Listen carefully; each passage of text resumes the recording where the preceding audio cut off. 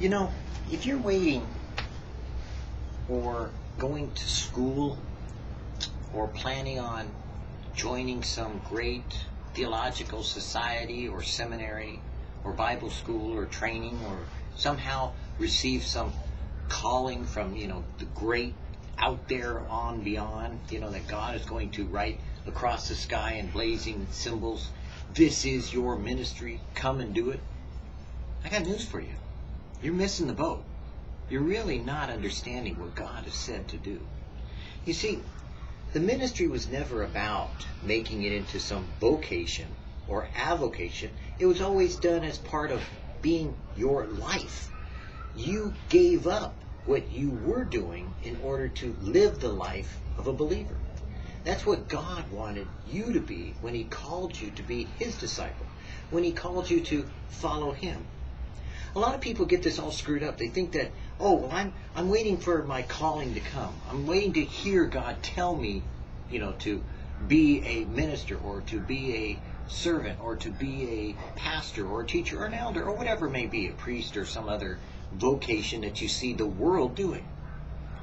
The reality is that what God wants you to do and what the ministry really is something a lot simpler. It doesn't come with the obviousness of a great fanfare like you see with popes being elected, or you see like priests being anointed, or some kind of great giant cruse of oil being dumped over your head and it runs down your beard, all the way to the feet and pools all over it.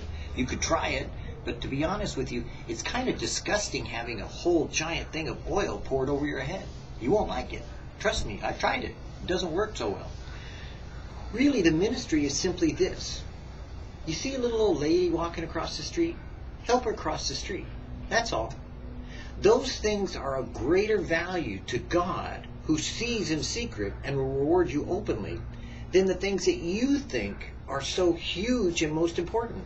As a matter of fact, most things that man looks at, especially Gentile men, when they look at some ministry and they claim, look at Tim Tebow. He's Tebowing in front of everybody. He's already received his reward. He got his fame and fortune. He doesn't get anything else when he gets to heaven. I'm sorry. No, it's the things that he does in his private life, when no one sees, when no one's around, when really no one can claim to have received it from Tim Tebow, that Tim will receive his reward. Because it's not in all these great ministries that God blesses us. No, that's for our benefit now.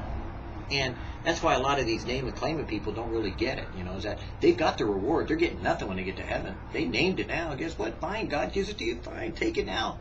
But you're not storing up for yourself any treasures in heaven. The reality of what you store up, Jesus said, as treasures in heaven is a lot simpler than that. It's being there when somebody needs you. It could even be your own children, being a loving father to them. It could be your wife being that comforting person when she's hurting and you need to be the strong one there and just hold her and shut up for a change and listen to what she's saying. It could be very simply sometimes the stranger that you just happen to give the pocket change you have. Because God is watching 24/7.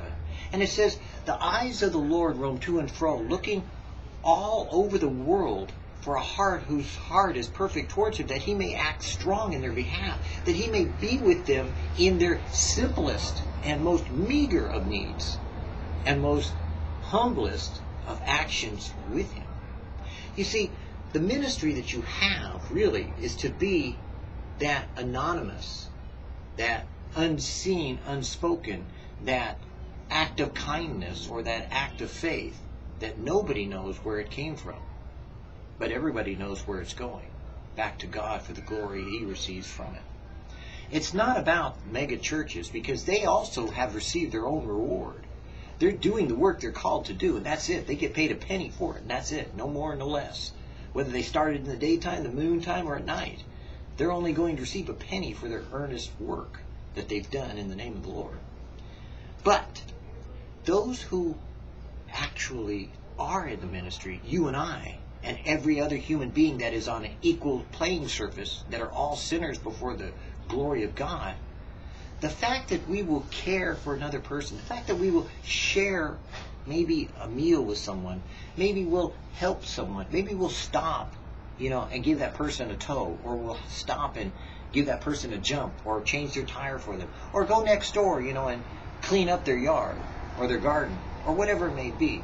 The fact that you'll even do those things, maybe even on a Valentine's Day, instead of focusing in on yourself and your loved one, you might reach out to the one you hate on a day that's devoted to love and choose to do something in the name of God that expresses your caring for that person. Because after all, they are a person worthy of being loved, aren't they? That's what Jesus said. Because you really have no cause to hate anyone, not according to what God has said. So the reality oftentimes of our holy days and holidays remind us not to focus in on ourselves, but to turn our attention back to God, and then turn our attention to our fellow man. Because the reality of who we are and the reality of what we do is we are our brother's keeper. We are the person that God wants to use in the ministry anonymously, when no one's looking, when no one can see.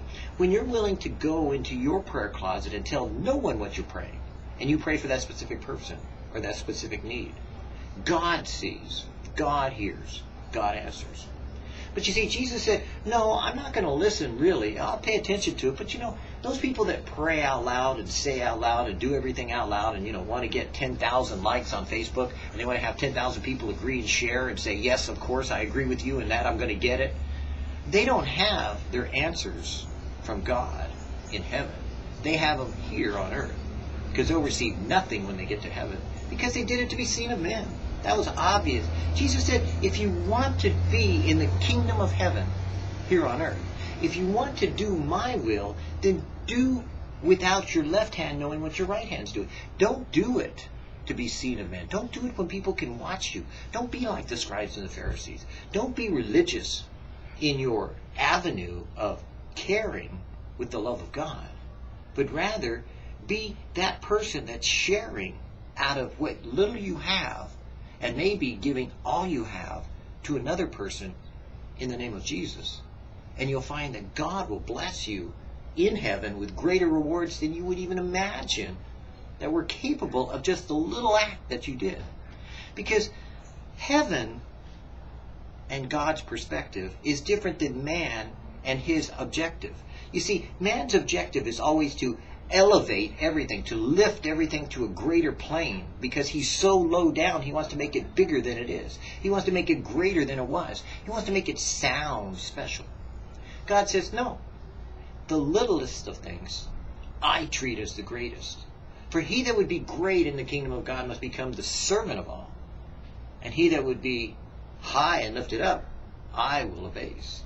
So humble yourself in the sight of the Lord, and he shall lift you up. You see, Jesus didn't want us to be irrational about how we were acting, especially when you see now our heroes are all fallen from grace because we puffed them up and we made them sound like something because we put the spotlight on them, and they were never intended to be in the spotlight. God was, but not them. Oh, I give credit to Jesus for who I am. No, you don't. You give credit to what you're doing right now and taking the glory from God, because that's what happens when the spotlight is put upon you. But see, you see, God wants you to be in the ministry every day of your life. God says, I have called you, I have chosen you, I have appointed you, and I have anointed you. There's nothing more you need. You don't have to go to a Bible school in order to be in the ministry. You don't have to go to some college of theology in order to be in the ministry. You were in the ministry for the moment you got saved, because God wanted you to talk about what happened to you and what you were learning day by day. You see, pastors don't do anything more than just simply read the Bible, discuss what they're learning, and then tell you what they've learned so far. They're no geniuses. They're just simply men who are being taught by the Spirit of God and relating it to you. You should be the same as them. You should be going out and relating that to your family, to your friends, to your neighbors, to anybody else that's willing to listen. And even sometimes those that might not be. But the most important ministry that Jesus said was not the preaching of the word or the gospel even. But he said the most important thing was to feed the poor. clothe the naked, to shelter the homeless, to help those in desperate need. For inasmuch as you've done them to the least of those, his brethren, you've done it unto Jesus. And that is what God calls his ministry. That is what is our ministry while here on earth. Oh, you'll get the opportunity to share what you want to and what you have planned out, to program out what you're going to do and to accomplish. But the reality of it is, if you're not your brother's keeper, then you're certainly not the world's salvation. But if you are caring about those little things that you can see about you in your everyday life, just the kind word, the spoken thought, the hug when you don't need to say a word, the kindness and gentleness when really people were expecting you to blast them and to stomp on them or to treat them with disrespect. When you're willing to just let go of your own pride and just let God speak through you and take his side, then you're going to find that everywhere you look, there's a ministry waiting for you just to touch and to put Jesus' stamp of approval on the action you took in order to meet the need of a person who was just looking for a hug, some hope, or just even a handout from you. All you need to do is just recognize the ministry is all about you. You just need to have eyes to see and ears to hear what the Spirit of God would tell you to do today as he leads you in his way for his ministry so that God would receive the glory